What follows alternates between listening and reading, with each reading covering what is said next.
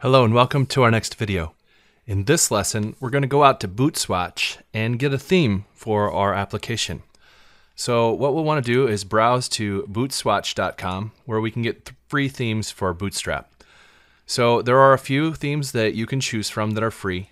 Now Bootswatch, I think, also has the ability to do some downloading of premium themes if you want to spend a little more money and get something that looks nice. Now these are going to look nice too, but your other ones would give you, more advanced features. If you see down here, you can see some different ones that you can actually buy.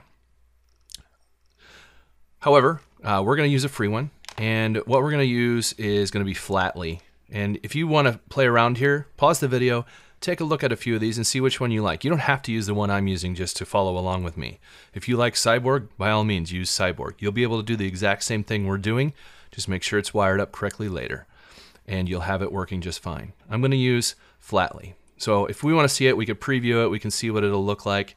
Notice that it does have this weird green color, but that's okay. It's pretty nice. I like this flat steel blue color, kind of a darker blue, and it has all of the different things that you can see for your Bootstrap already wired up. One other thing, if you absolutely hate all of these, but you want to change some colors, I didn't show you this last time, but if you go out to Get Bootstrap again, when you're looking at this, on Get Bootstrap, there's actually a configurator. And so if you go out to this Customize tab, you can find a place where you can actually, if you're fairly good with different colors and schemes, you would have to know a little bit about CSS mix-ins and things like that. But you could change a few things. For example, the body background. You can change the color there with a web color.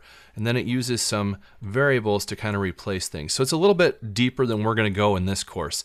But if you just hated all of the Bootswatch themes and you want to try to mess around and put some of your own colors in, you can go out here and do that. And then down at the bottom, you'll be able to download your custom version of Bootstrap, and you will just replace the Bootstrap files in our project, and you'd be able to do that. It will also give you a link to come back later if you decide you want to change more of it. You can start from where you left off, which is really nice.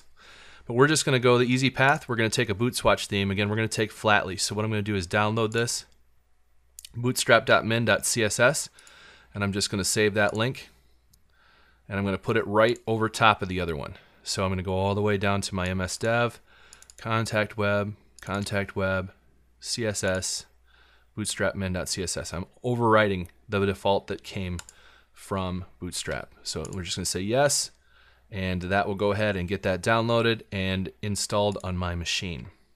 And that's all there is to it to get the theme that I wanted from Bootswatch. Now again, unfortunately at this point we're still not quite wired up. So we have all of our stuff in place, but we're not wired up to run the application. In fact, if I pushed F5 right now, it still wouldn't look good because I don't have my JS and my Bootstrap stuff wired up on my machine in the project correctly. But that wraps up our video on getting Bootswatch.